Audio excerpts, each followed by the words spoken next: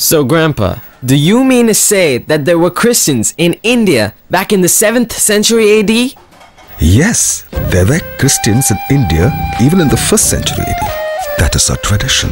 It is believed that Saint Thomas, one of the 12 apostles of Jesus, arrived in Kerala in 52 AD at the ancient port city of Musiris. The city is presently known as Parur Pattanam.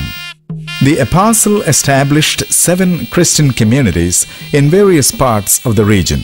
After about 20 years of intense missionary work, the apostle died a martyr. This happened at Chennai in the neighboring state of Tamil Nadu. Wow, that's great! So, our great-great-great-grandparents got their faith from an apostle of Jesus. You got it. This is something that you and I can really be proud of.